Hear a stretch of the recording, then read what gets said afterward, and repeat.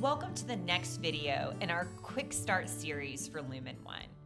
This video is focused on how you can create engaging, relevant, active learning opportunities inside your virtual or face-to-face classroom. As you know, our goal is to eliminate race and income as predictors of student success. And to do that, we know it's critically important that students feel engaged in the content, that it feels relevant to their lives, and that they're able to actually apply what they're learning to use in the real world and eventually in their actual jobs.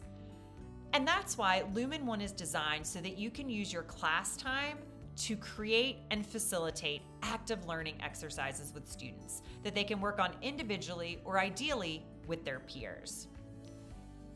These materials to support active learning are located inside your Faculty Engagement Center.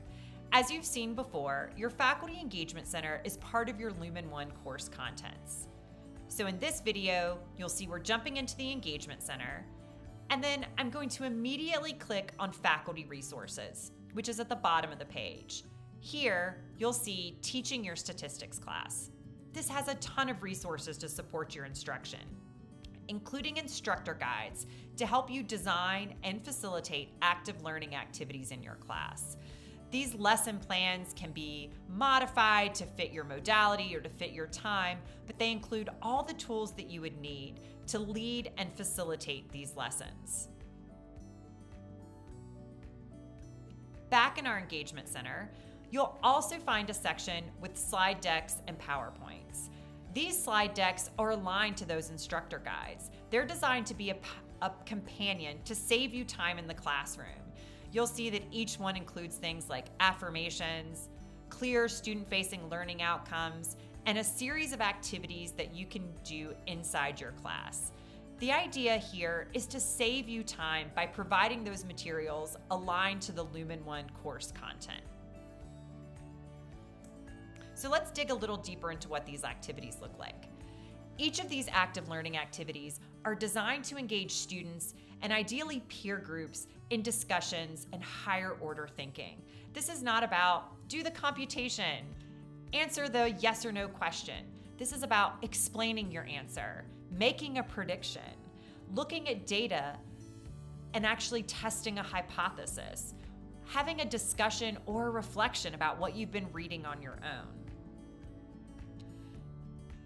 Each of these activities have a few sections that we believe will help engage students and also build their sense of confidence and their sense of belonging. For example, there are affirmations in each of the PowerPoints that help celebrate student growth mindset, student confidence, and student self-efficacy. Each of these PowerPoints is aligned to course content. So on recall slides, students will see key terminology, ideas, or formulas explained the exact same way that they saw it explained in the main learning content.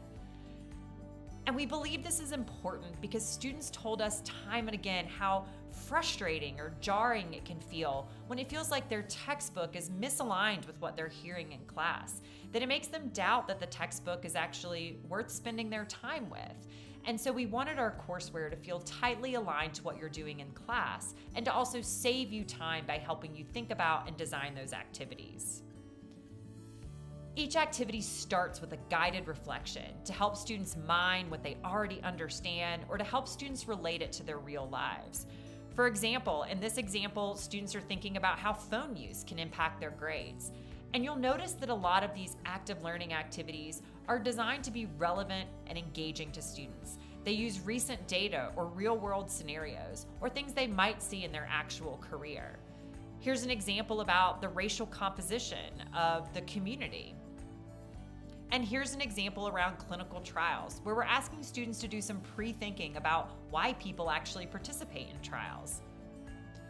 And then finally, each of these PowerPoints and instructor's guides includes interactive activities where students can interact with their peers. They could go into a Zoom breakout with a small group.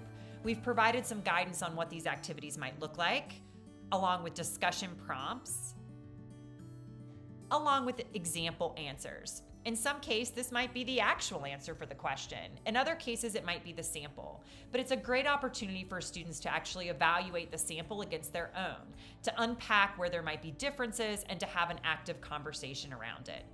The big idea is to get students engaging with each other, with you, and with the content. You can make the most of this by actually using these classroom activities. Adapt them, modify them, and use them based on your instructional style and your instructional modality. This will help create those opportunities for peer-to-peer learning and discussion. And you can target them based on where you see that students need support and help, using the module highlights or your faculty engagement center. For now, thank you for watching, and thank you as always for teaching with Lumen One.